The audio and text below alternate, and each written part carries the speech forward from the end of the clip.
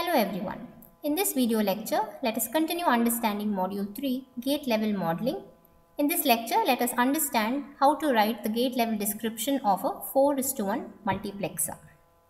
To begin with, we all know that multiplexers are digital circuits which have multiple inputs, but they have a single output.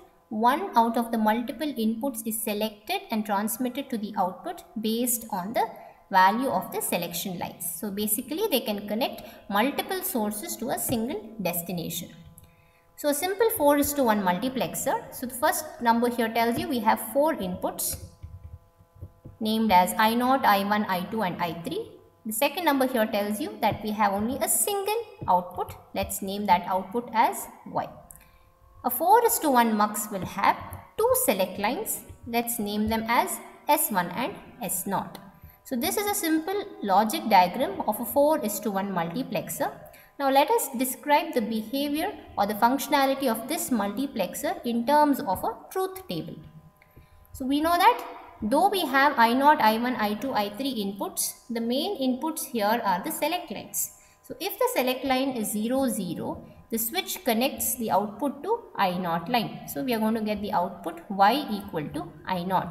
If the selection line is 0, 1, Y connects to this point, that is I1 value is transferred to Y. So Y is equal to I1. Similarly, if S and S1, S0 are 1, 0, we have Y equal to I2, and if S1, S0 are 1, 1, we have Y equal to I3. Now, we have to write a gate level description of this multiplexer.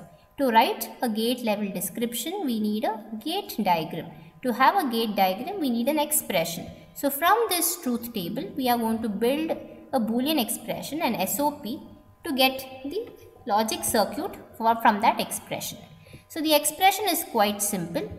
To write an SOP, we just have to look into the ones in the output column. But since we have named the outputs here, we have to consider every output. So the first case here would be 0, 0. We know 0, 0 is represented as S1 bar, S0 bar multiplied with the value given there. So what is the value there? I0. I0 can be a 0 or a 1. If it is 0, this term eliminates. If it is 1, this term remains. The next case is 0, 1. So 0, 1 indicates S1 bar, S0 multiplied by the input value I1.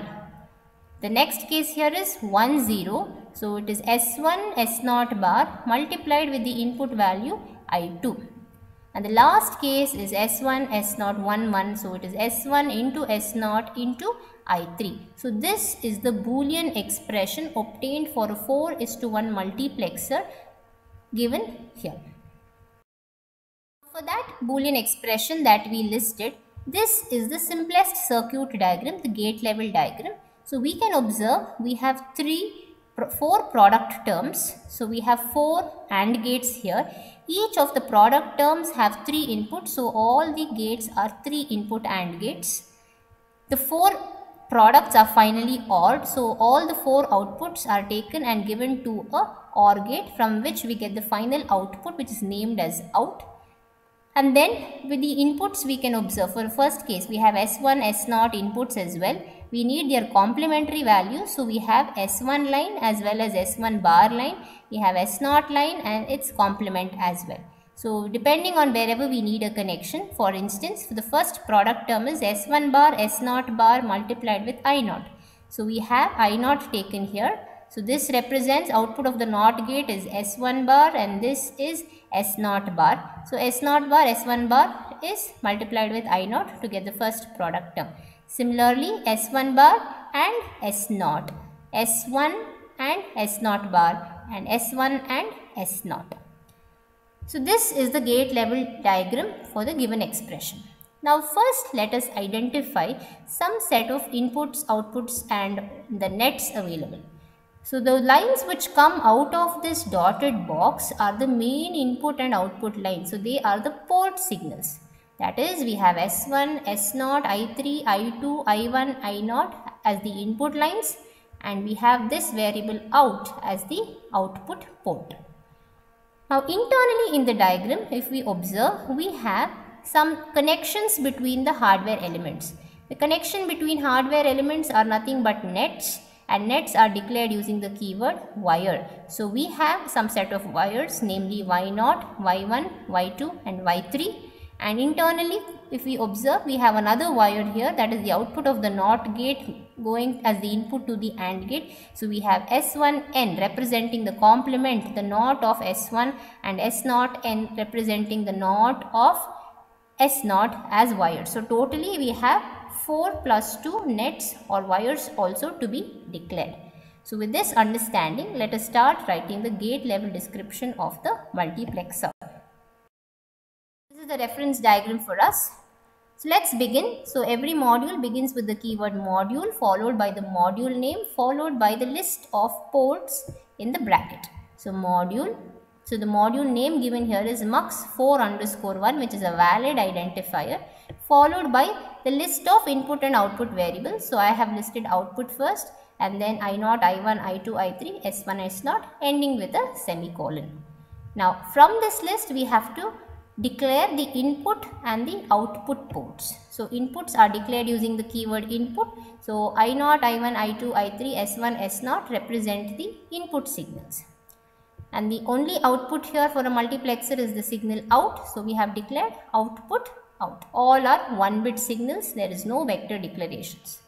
Along with the input and output, we need some set of wires or the nets. So we know that nets or wires are declared using the keyword wire. And we list out all the wires. So we have S1n, S0n, Y0, Y1, Y2 and Y3. Now once we have done with the declarations, it's time now to do the gate instantiations individually. To write a gate level description, we just have to instantiate a gate. Just list the output and the input variables. For example, let's instantiate the first NOT gate N1. So this is the first NOT gate here. So under instantiations of gates, we had seen we have to write the output variable first. It's always output comma input because the primitives are already predefined and they have their output variables listed first. So what is the output variable here? It is S1n. So NOT, we've given an instance name N1. Output is S1n, comma, what is the input here? In this line, it is S1. So we have just listed S1. So we can observe, when we are writing this code, we are not worrying about the logic or the behavior of the circuit. We are just doing a straightforward translation, a one-to-one translation of the circuit into a description. So the second NOT gate is NOT. We've given the name as N2. The output name here is S0n. The input to this is S0. So we have listed output comma input. Next, let's check out the instantiation of the first AND gate. So it is AND. The name of the gate is AND. Given a label, that is A1. What is the output of this gate mentioned here? It is Y0. So it is Y0, comma, what are the inputs? I0. What is this line? This is S1n. What is this line? This is S0n. So we have Y0, comma, I0, comma, S1n, comma, S0n. Similarly, let's see the second AND gate. For the second AND gate, we have the output as Y1, inputs as I1. The second input is S1n and the third input is S0. So we just have to trace the lines and just see which is the input and the output variables and list them in the correct order. The third AND gate here has the output as Y2. Inputs are I2, then S1 and then S0n. The fourth AND gate has its output as Y3. Inputs are I3, then S1 and S0. The last OR gate here has its output as out and the inputs to this is Y0, Y1, Y2, Y3, which we have previously calculated. So all the gates, totally we have 4 plus 3, 7 gates. All the 7 gates have been instantiated and we have just listed the output and the input variables. The gate level description of a multiplexer is done. So we have to end the module using the keyword end module. So the gate level description is just a simple translation of the gates into a Verilog code where we list the output variables first and then the input. At gate level multiplexer, now let us write a stimulus for the same. So stimulus is nothing but a test bench program where we apply the inputs to test the output. So normally stimulus will not have any port list. So it's the top level module. So let's name that as stimulus. This name can be anything. We can write it as test bench, a multiplexer, or any valid identifier. So let's call the stimulus block as module stimulus, no port list, end it with a semicolon. Now, all the variables, input variables listed in the main block, that is the design block, must be declared as register, and all the output variables listed in the design block should be declared as a wire. So, if we observe, I0, I1, I2, I3, S1, S0 were declared as input variable.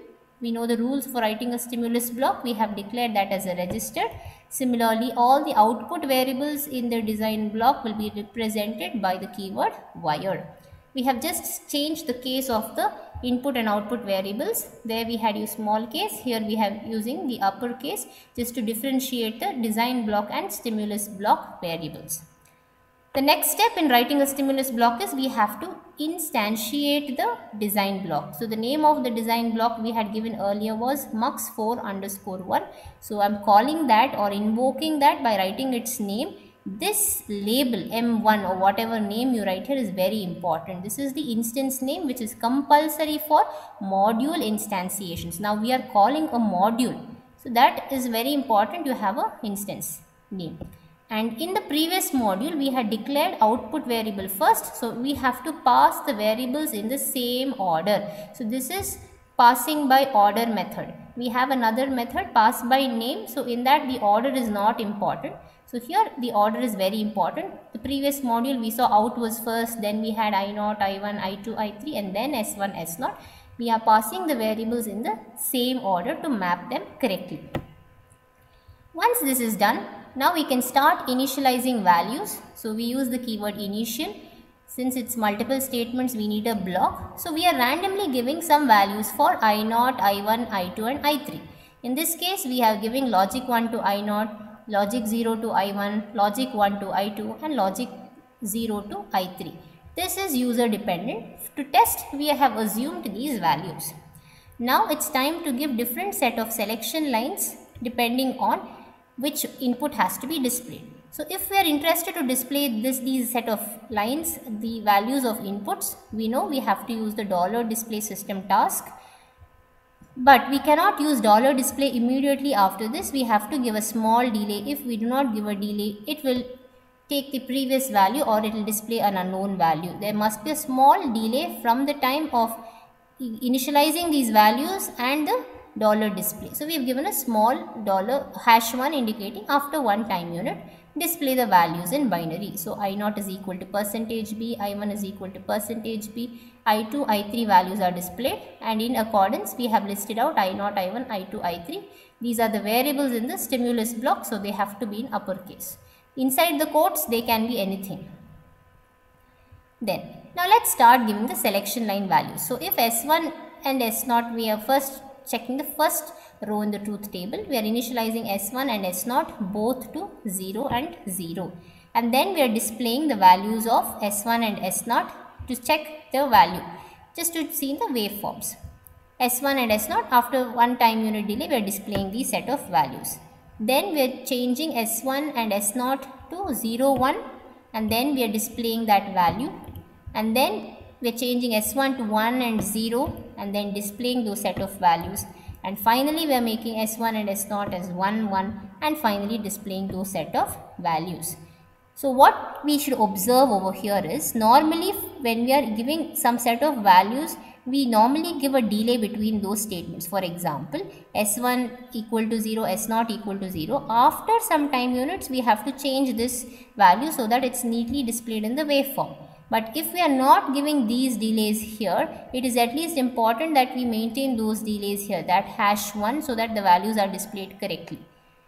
Now to display every time, if you observe, we have used the system task 5 times. So instead of using $display, we can just write $monitor only once, so that whenever these signal values are changing in the list, it automatically displays them. So that is an alternate method of writing the same code. And every module, this begin has a corresponding end, and the module ends with the keyword end module. So we have understood how to write the gate level description of a 4:1 multiplexer and its corresponding stimulus code in this lecture. Thank you.